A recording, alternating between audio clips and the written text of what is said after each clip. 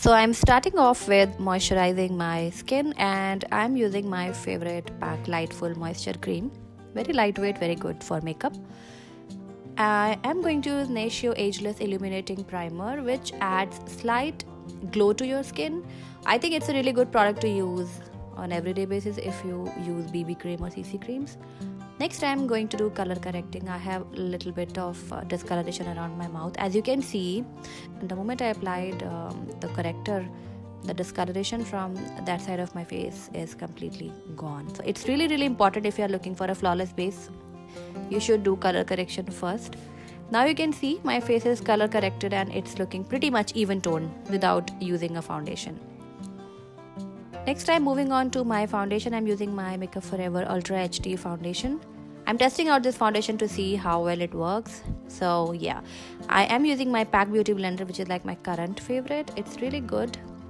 And I am dabbing and blending the foundation. I love using sponges because first it soaks up any excess product on your skin, which makes it really good for people with dry skin, because on dry skin if you apply too much product it ends up looking very cakey. So yeah, that's that. And also I found that this foundation, if I don't really moisturize my skin, it looks slightly dry. So yeah, so I'm applying it all over my face, even under my eyes, and this provides light to medium coverage, I would say. Like, I have just taken 2 pumps of the foundation, which is more than enough for my entire face, and it will give me light to medium coverage. You can build it up.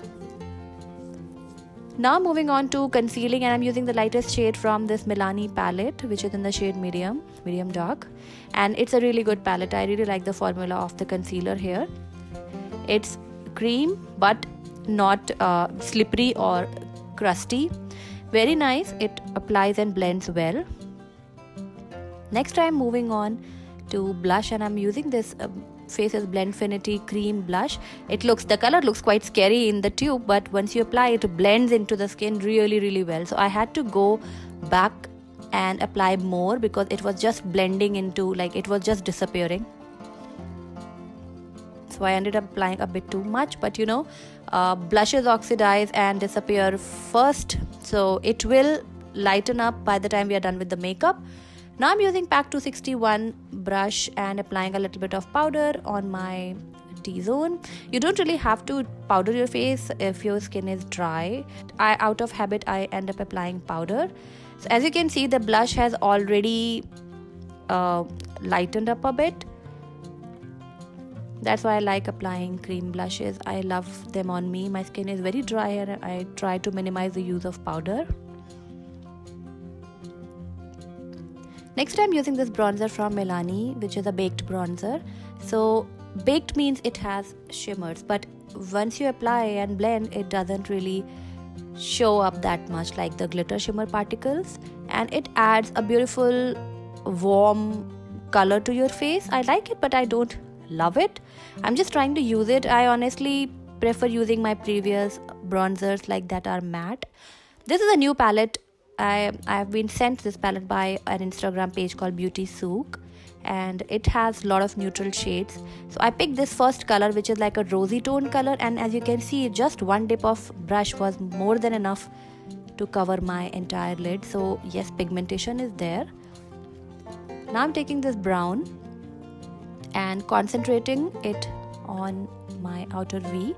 The only challenge with this palette is that there are too many lighter shades that won't be of much use for me. But if you're looking for a good neutral palette, this is a nice one. Now I'm taking this taupey color. First I applied it with my finger and then realized that applying it with a brush is a better idea because it was sticking to my finger. It was not transferring that well on my lids.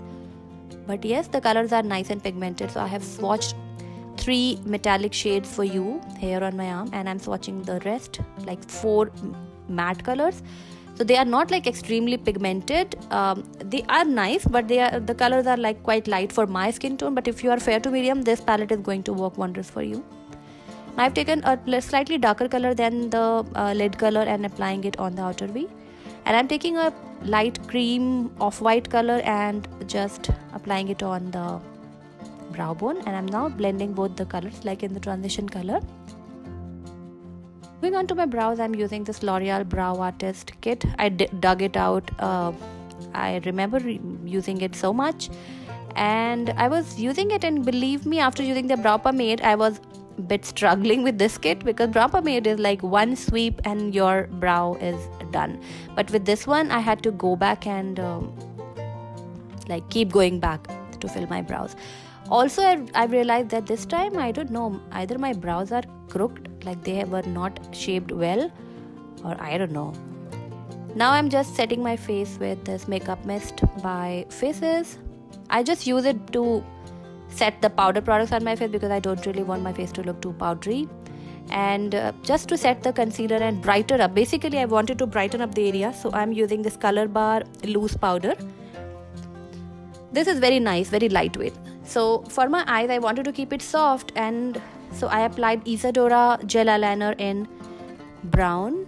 And believe me, right after this application, I poked my eyes, and it took me a long time to finally get my eye right and not water during the makeup. So yeah, I'm taking the same color, the lid color, and applying it on the lower lash line. And now I am doing what I dread the most, eyelashes. I still struggle so much. It took me good 15-20 minutes to get both the eyelashes on. Then I went ahead with Maybelline GIGI Hadid felt tip liner and did my eyeliner. So this is another palette that was sent by Beauty Souk, and it's from a brand called Febble. This is a highlighter palette, very pretty, beautiful colors.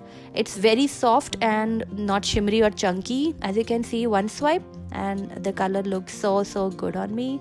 There are so many shades that you can actually use as eyeshadows. So I'm just highlighting the usual places and applying a little bit of the same highlighter into the inner corners of my eyes, just to bring some light back, and you can see immediately it brightens up the eye. Look at the difference, because generally that area of our eyes is dark. I don't know why. So it looks really pretty. I'm setting my face once again. My eye was still very watery. I'm applying Faces UltimPro HD Crayon in the shade Mulberry, and this is like my favorite shade out of all the shades I have picked from Faces. Formula is nice, it's very rich, and I have already done the swatches. I'll link them in the description box.